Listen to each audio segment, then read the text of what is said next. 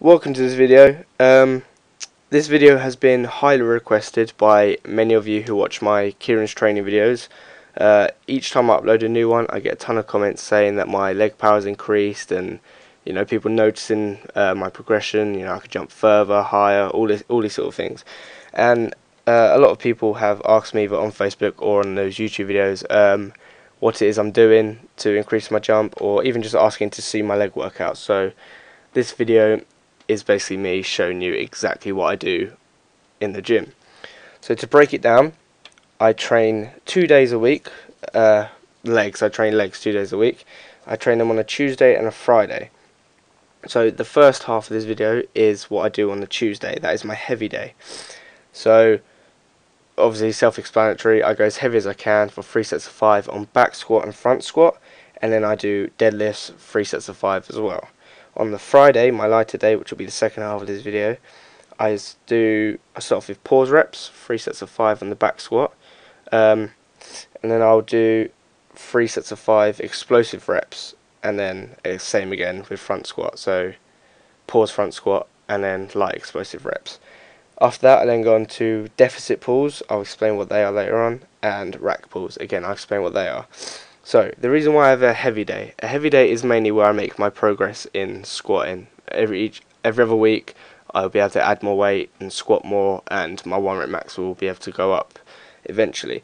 The reason I have a lighter day is to work on my speed. The faster you can move the bar, the stronger you will become, obviously over time. And speed obviously equals power. So if you can stand up out of a squat really fast with a heavy weight and you're able to keep adding weight each time and keeping it fast, then that will obviously have carryover to how far you can jump. If you can perform the action of a jump very fast, you're obviously going to be able to go further than someone who can't jump quite as quick.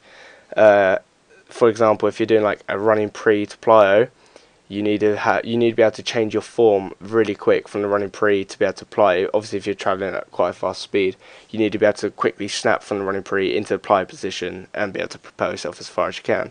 So they obviously help with that. Now getting on to deficit pulls, which you'll see in the second half of the video. Basically, I stand on a bumper plate, and that increases my range of motion for my deadlift, making me faster picking the bar up off the ground, which of course strengthens mostly the hamstrings and the glutes, which is part of the posterior chain, which will have carryover to how far you can jump. Rack pulls work on the lockout portion of the deadlift. It's an overloading technique I use to help my deadlift. I think rack pulls probably help near enough the most, because when you jump you probably bend down to about a 45-degree angle to propel yourself up and forwards. On a rack pull, you're starting from the bottom of that 45-degree angle and overloading it with as much weight as you can, keeping good form and driving up. So if you can get that with like a good heavy weight, slowly progressing each time and getting faster and faster, then your jump is definitely going to go up.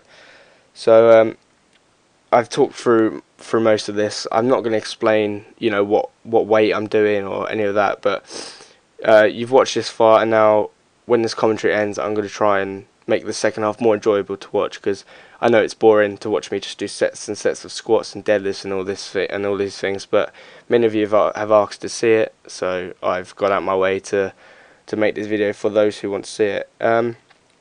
If you think I've missed anything, or you still have any questions about anything, feel free to leave them in the comments below, and I'll do my best to reply to all of them. This commentary is over now, so I'm going to make the second half of this video more enjoyable to watch with some music and some fancy editing. So enjoy!